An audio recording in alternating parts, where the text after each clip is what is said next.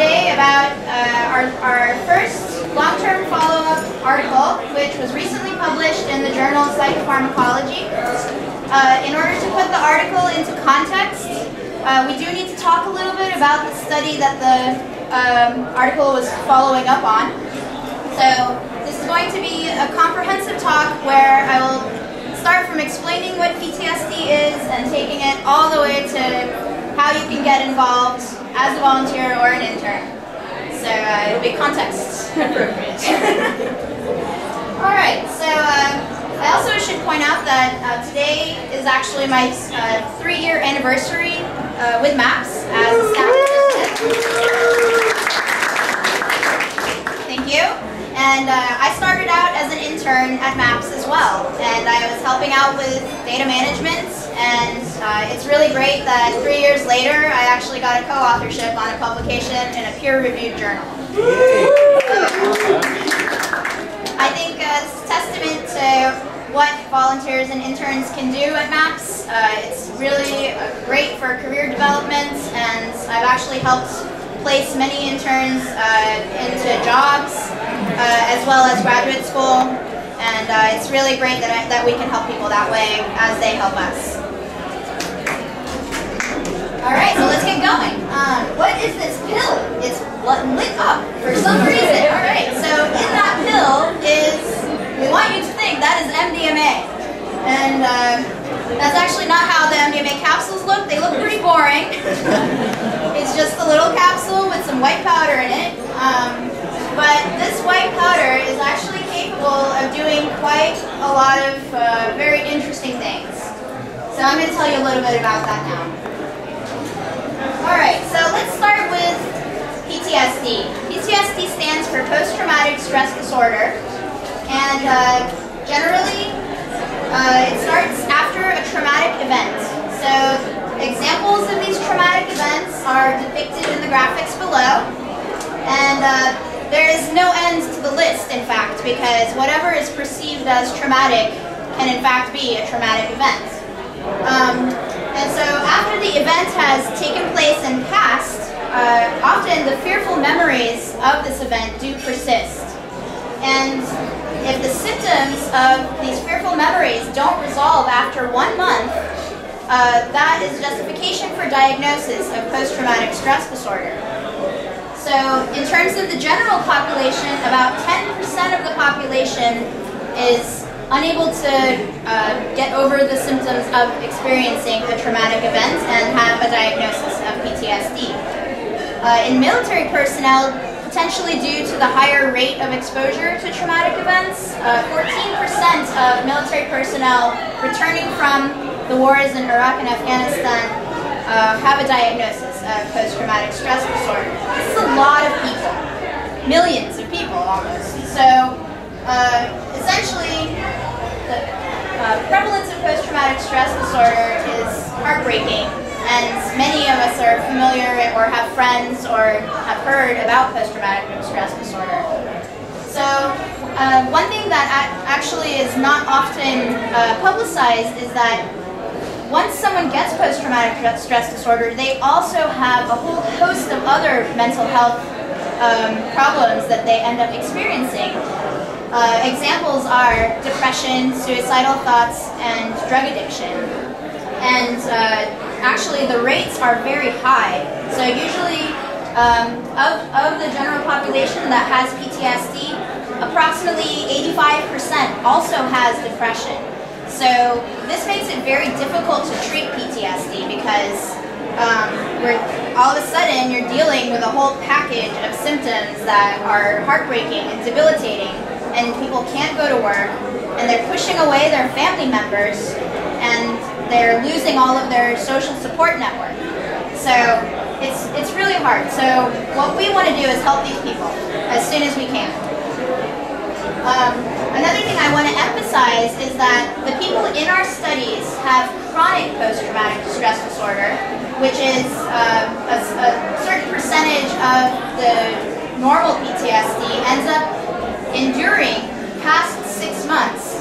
So in our trials, people have had PTSD for at least 6 months, but on average, they've had PTSD for 19 years. I want to take a moment to let that sink in. 19 years of PTSD, and oftentimes people don't even know what they were like before it. So it's a part of who they are. And about 1/3 of the population is actually resistant to existing treatments. So these include psychotherapy and Paxil and Zoloft, which are two antidepressants that are also approved for the treatment of PTSD. But about 1/3 of the population, of all these people coming back from the war and all these people experiencing traumatic events in their daily lives, don't respond to treatment. So this is the 1/3 of the population that we're focusing on. So now I want to introduce you to MDMA. So it's 3,4-methylene dioxymethamphetamine. So if you look at the root of the word, you'll see that MDMA is basically like methamphetamine, but it is a chemical cousin, essentially. So what that means is that there's additional chemical molecules on it that make it have different effects than methamphetamine. It was originally discovered by Merck Pharmaceuticals in 1912, and in 1985 it was emergency scheduled as a Schedule I controlled substance. This means that it's illegal to currently use MDMA outside of a research setting in the United States. And based on how United States drug law is formed and promoted, it is also a controlled substance in the rest of the world. So the only legal way to do work with MDMA is through clinical trials. And in order to do that, we filed an investigational new drug application with the FDA back in 2000, and they approved it in 2001. And since then, it's been an investigational drug in our clinical trials. So MDMA that we are talking about is 99.9% pure. And we have done stability testing, and it has great stability at room temperature. So this is really good because when hopefully the day comes and we will be manufacturing MDMA to market it as a prescription drug, that's great that it has really good stability. So it's administered in a clinical setting only, and it's in use as an adjunct to psychotherapy. So what this means is normal talk therapy that people are, you go and see a therapist or a psychiatrist and you talk to them about your problems. Well, a normal person with PTSD can't do this because part of PTSD is avoiding the problems, and it's being in denial, and it makes it very difficult to treat the PTSD in a therapeutic context because you don't want to talk to your therapist about your problems. So I also want to clarify from the graphic that MDMA is not ecstasy.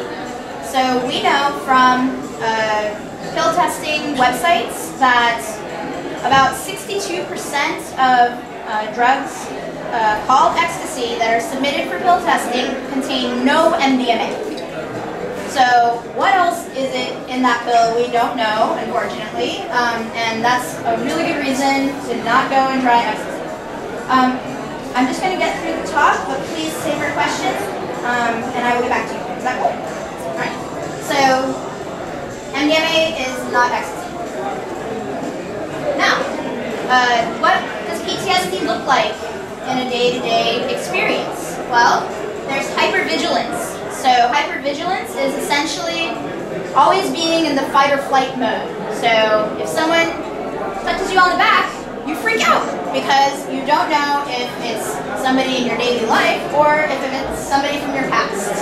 And these memories of your past keep intrusively coming in and bothering you through your sleep, through your nightmares.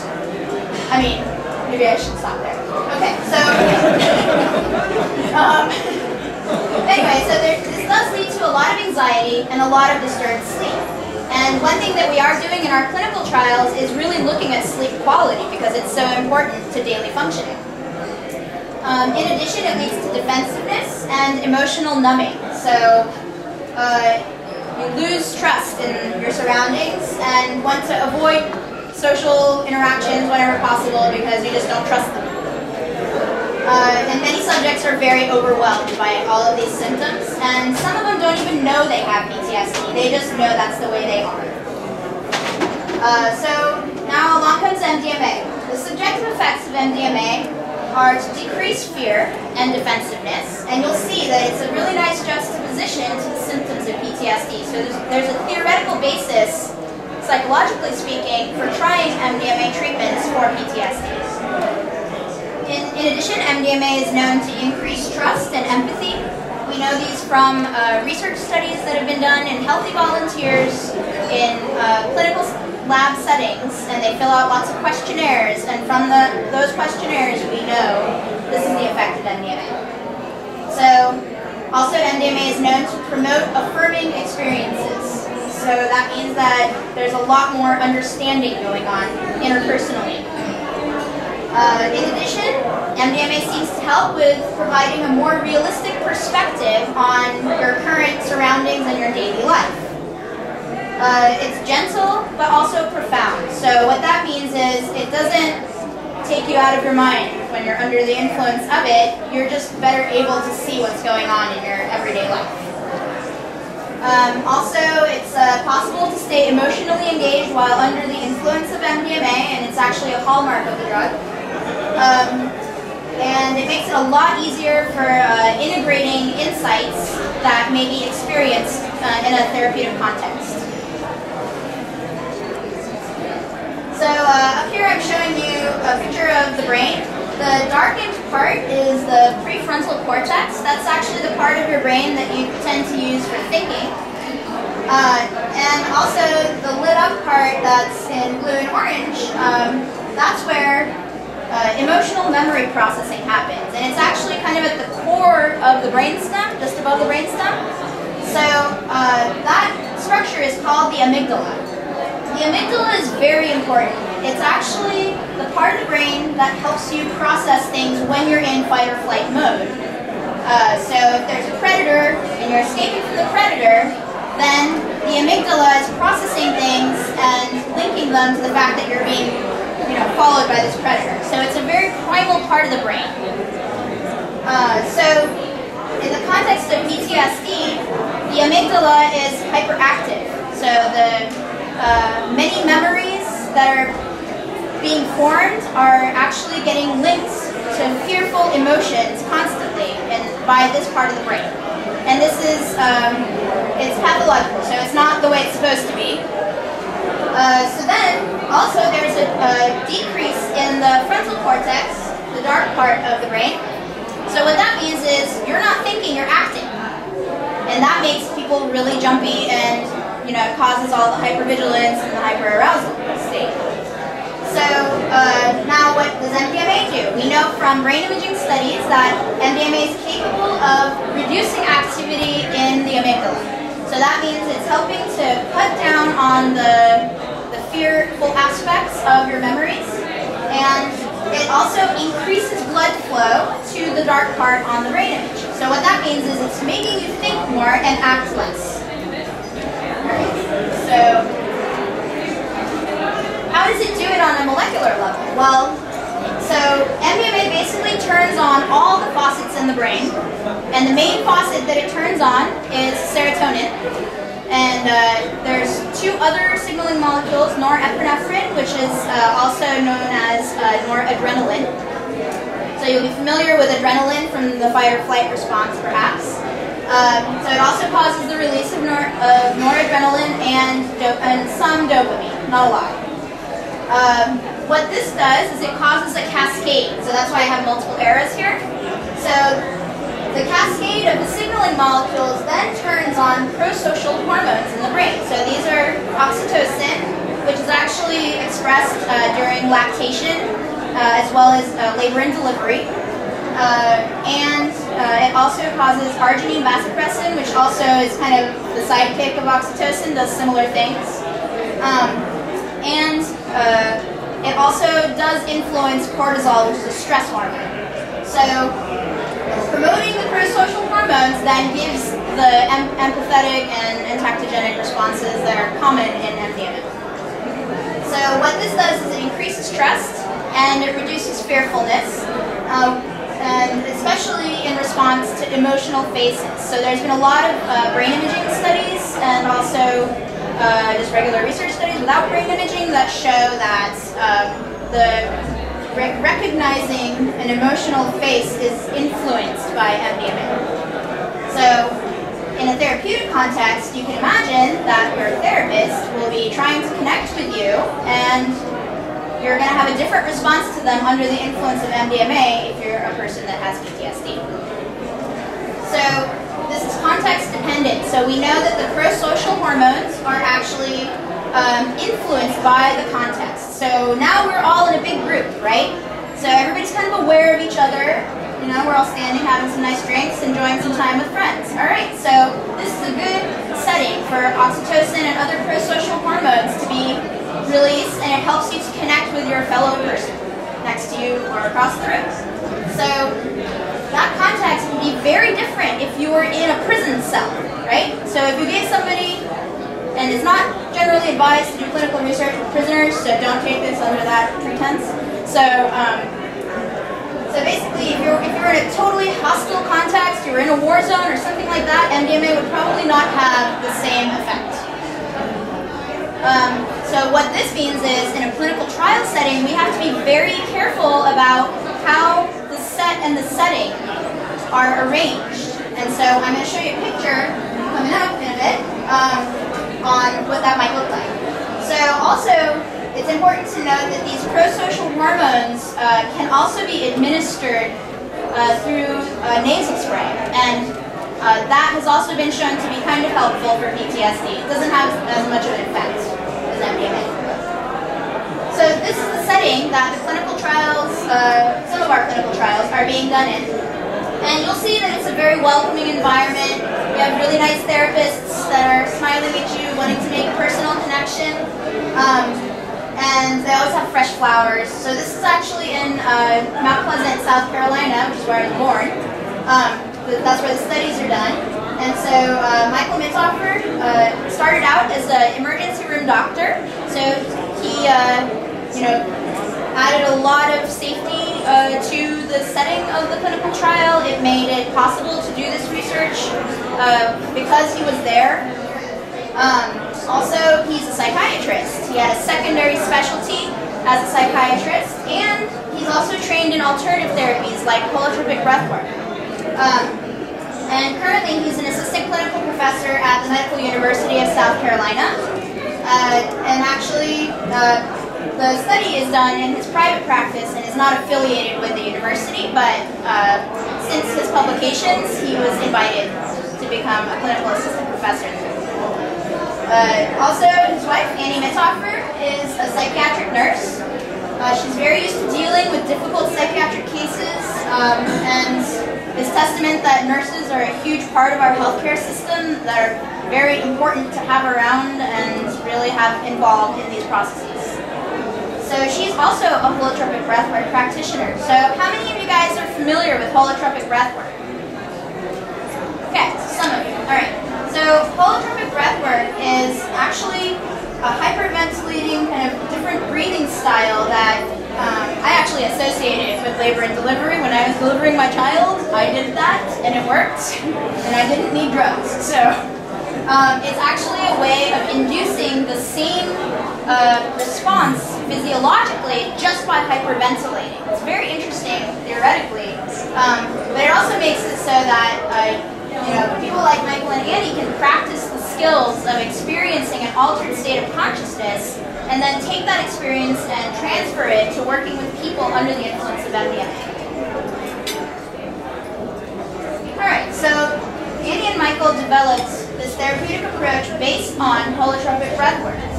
So they took what they knew about altered states and then transferred it into working with MDMA. So a really important part is that the therapeutic method is non-directed. So their method would go something like this. A subject would say, "Oh man, I can't believe I killed all those people." And then they say, "Oh, you really can't believe you killed all those people." And then that triggers an understanding and a personal insight that wasn't there previously. So it's kind of reflecting what's there back to the person without saying, oh, well, the reason you feel that way is because of this, this, and this. And in a therapeutic context, how many of you have been to a therapist? Some? Okay, so some therapists will like to tell you what's wrong with you, right? And some therapists say, oh, and they take some notes. So it's kind of like in between that. All right, so also an interesting part of the therapeutic method that they developed, which is now called MDMA-Assisted Psychotherapy, and we've written a treatment manual on how to do it. And if you're curious about it, we're about to issue a new revision, and Colin has been helping out with that. All right, so it's important to be able to alternate between turning inward and not having to talk to someone, and also talking to someone. So it engages different parts of the brain at different times in different ways, and it's very fluid. And Michael has described it as kind of spiraling around the traumatic event, but not directly honing in on it. So I hope that makes sense. All right, so important parts that are required to pay attention to in this therapeutic method are the creation of set and setting. You have to be in a welcoming, nice environment that makes you feel comfortable. And you also have to be mentally prepared for what is about to happen.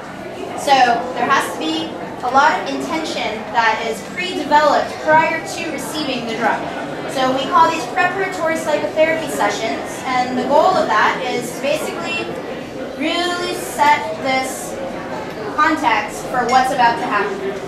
Okay, so during the sessions, there's a lot of use of breath because of the holotropic breathwork orientation of Michael and Annie, but it's also possible to incorporate other alternative therapy methods. So examples would be art therapy. We've been experimenting with incorporating art therapy, and maybe there's a lot of artists here because it's the first Friday, so who knew, right, that art was such a huge part of research now. And also music. There's a lot of focus right now on figuring out what type of music is appropriate. I would characterize Michael and Annie's music as being kind of new agey. And also, you know, different people have different preferences, and subjects often bring in the music that they want to hear if they're particularly attached to it because it triggers certain memories.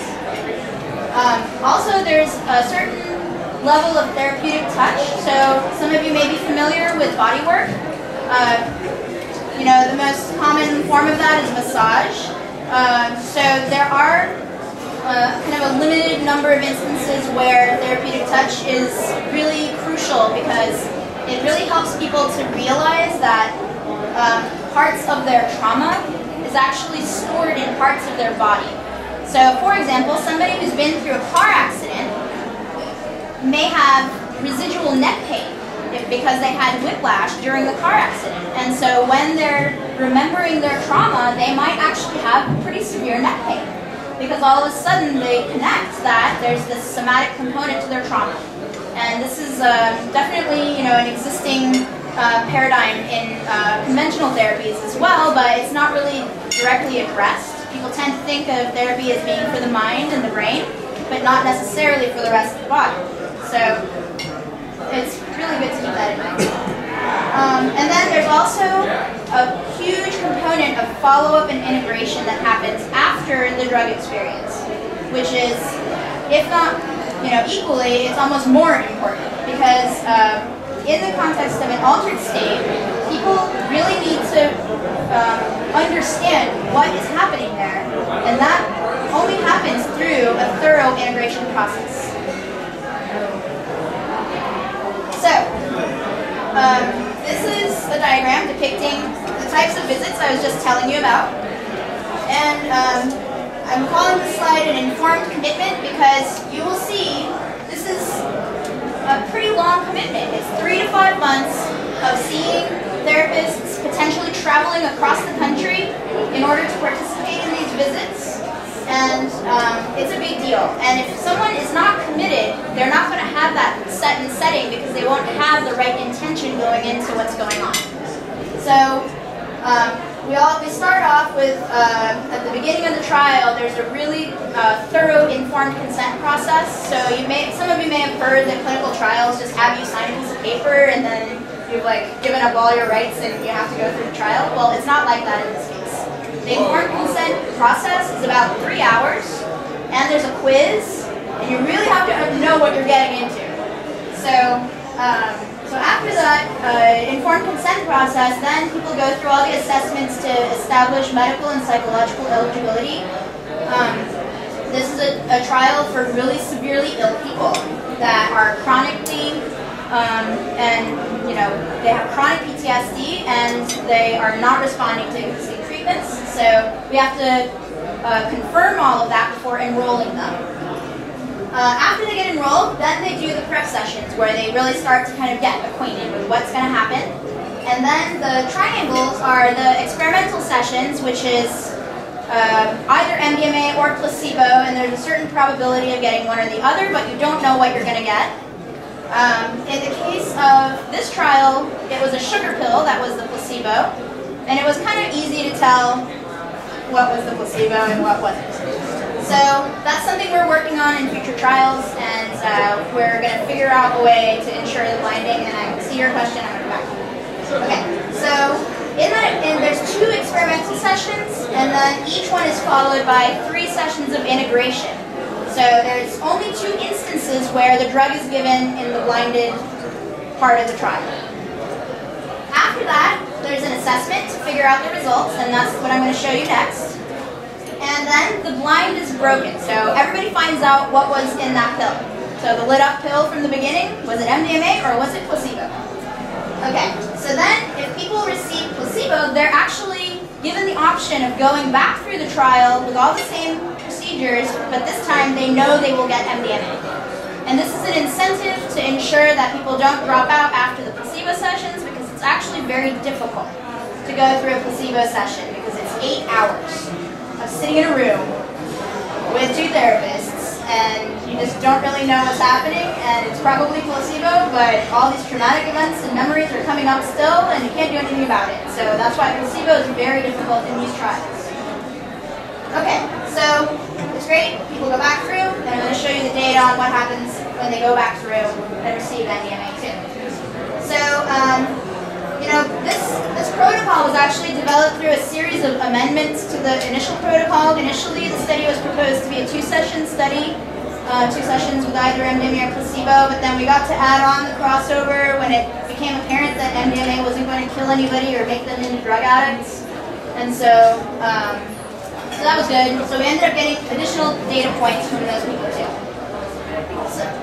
So then, after the study, 17 to 74 months later, depending on when the subject went through the trial, there's this range of data that I'm going to tell you about, which looks at the durability of the results. So this is the result from the treatment portion of the blinded part of the data before people cross over, right? So you can actually see that the placebo, which is in blue, did not go lower than the red line. What's that red line? That red line is the diagnostic cutoff for post-traumatic stress disorder diagnosis. So if you're under 50, you're good. If you're above 50, you still have PTSD. So you'll see that the MDMA group dropped quickly below the red line after a single session. 1 session of MDMA. That's it. And the preparation and the integration is a unit. Okay, so I just want to point out the error bars represent standard deviation and not standard error. And also, these results were significant at p-value of 0.015, and this is in a sample of 20 people. So these results are in a sample of 20, and they may not be generalizable to the general PTSD population, but this is a pilot study, and this was our first shot at trying to figure out the difference between MDMA and placebo. So we couldn't go ahead and give it to 200 people because what if there was a significant amount of risk? That would be a safety concern for FDA, and then other trials would not be allowed to take place, or they would just stop your trial before it was even done. I mean, that's what happens if there's safety concerns. So it's really good that in a 20-person sample, we had no drug-related serious adverse events. A serious adverse event is something that could be a death, or almost a death, or cause birth defects or something like that. So none of that happened. It was great. Safety looks good. And then the crossover group also had a significant response. This time, and again, this is not the same format as the previous slide, I just want to highlight that. So, at the start of the trial, the crossover group was at 80, remembering 50 is the diagnostic cutoff. And then stage 2 baseline is after they had been through the placebo version of the trial, so there was a little bit of a response, but not enough. And then after they went through the trial again, they also dropped below 50.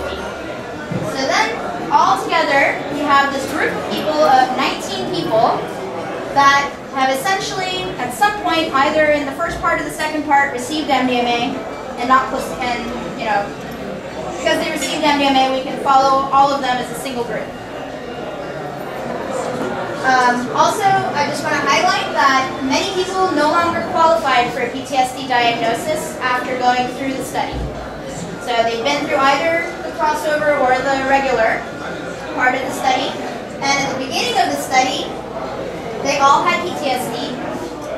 If they just had the placebo with psychotherapy, it's the light blue line. Many of them still had PTSD.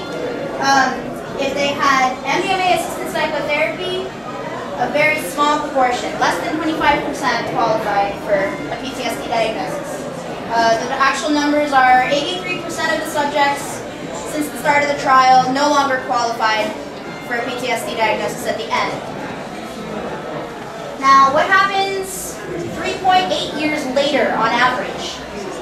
Almost 4 years. That's a really long time.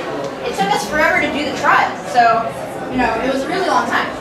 So now, what we see is that baseline, the bars show average data, so it's the group of subjects, not individual subjects. And again, the error bars represent the variation within the group. So it'll kind of give you an idea of how much variability.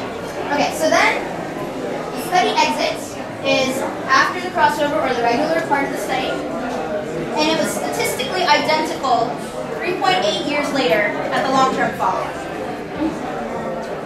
So the two dots above it are two people in the group of 19 that actually had a relapse. One of them, the highest data point there was about almost 90, and that was the first subject who went through the trial and hence had 74 months since their last MDMA. So that's a really long time.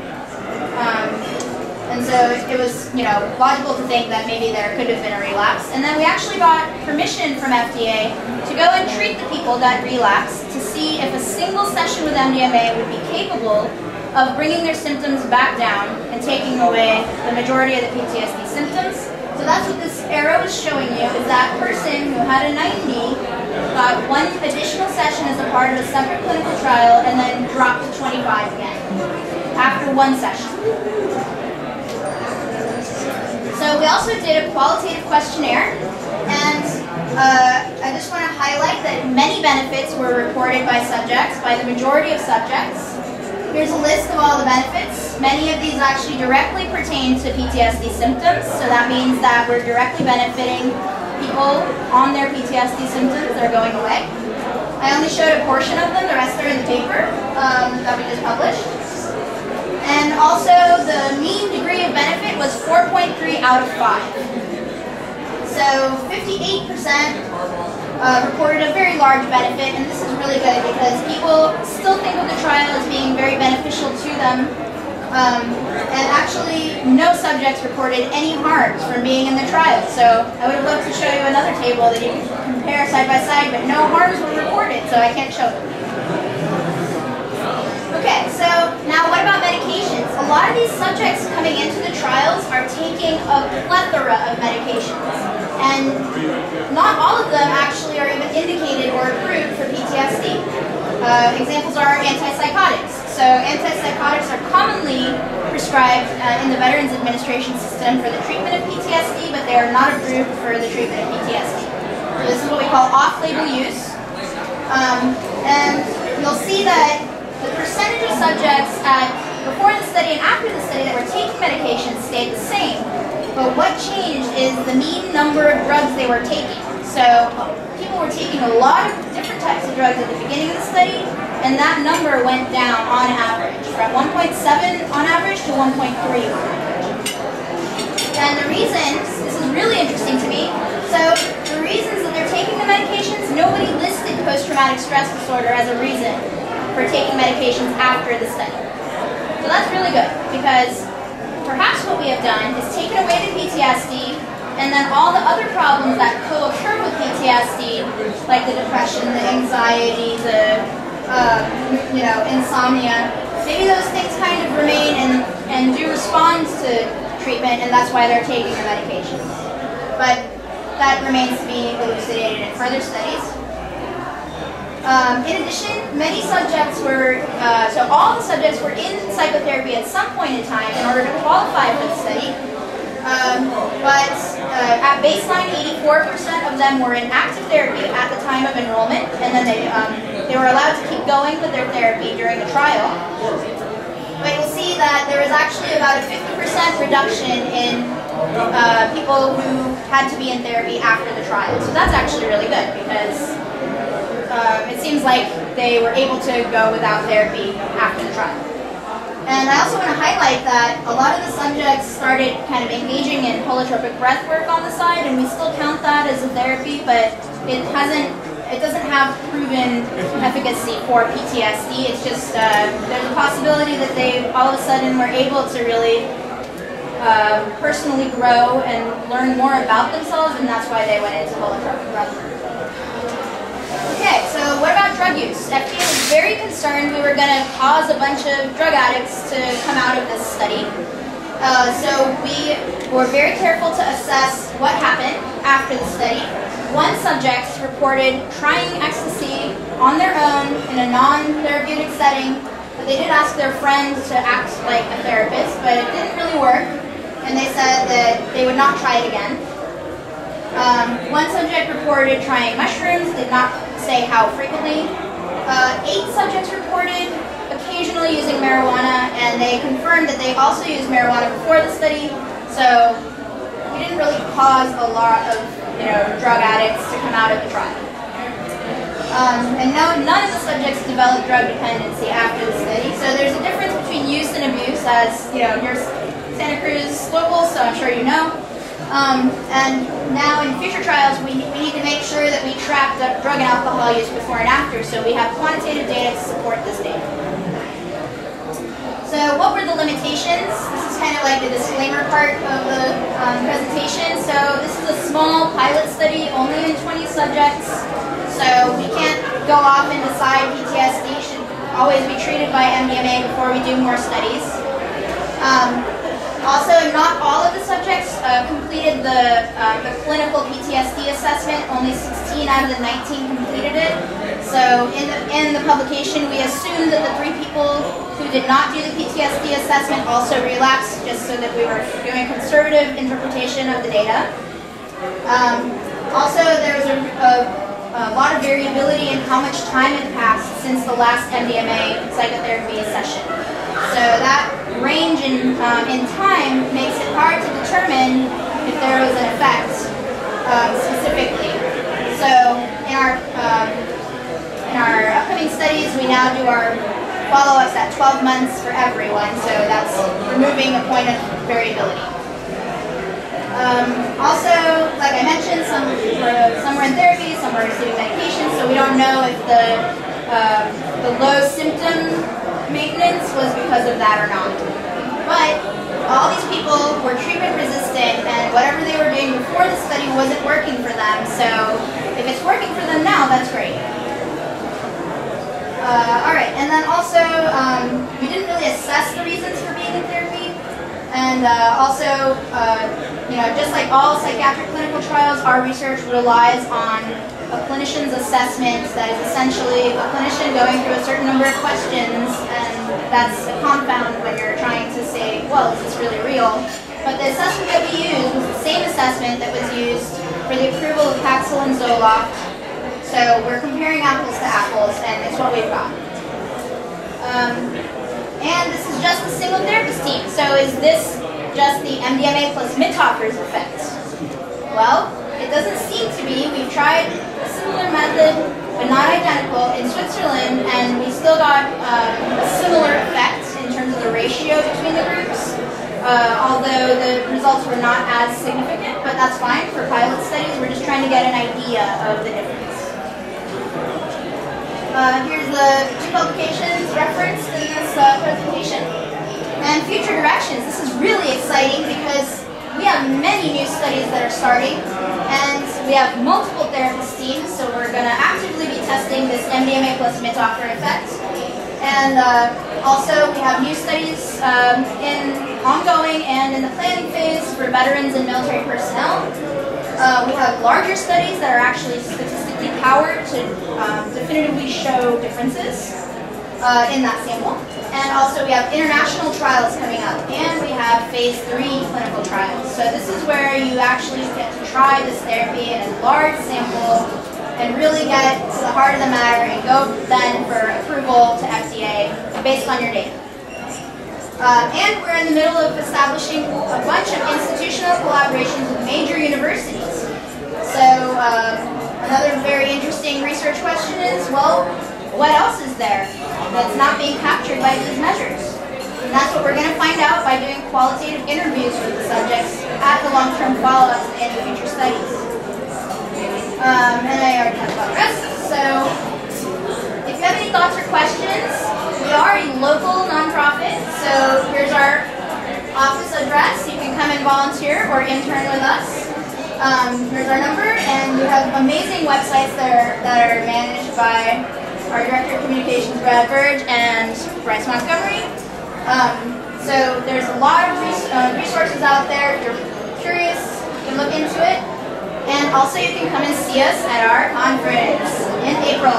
So this is going to feature a lot of cutting-edge research that's just been published, not just on MDMA, but many different types of psychedelics. There's going to be LSD talks, psilocybin talks, which is the active ingredient of magic mushrooms.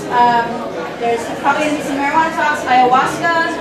There's a lot to look at and a lot to learn about. And if you are curious, I highly recommend coming to the conference. Thank you. And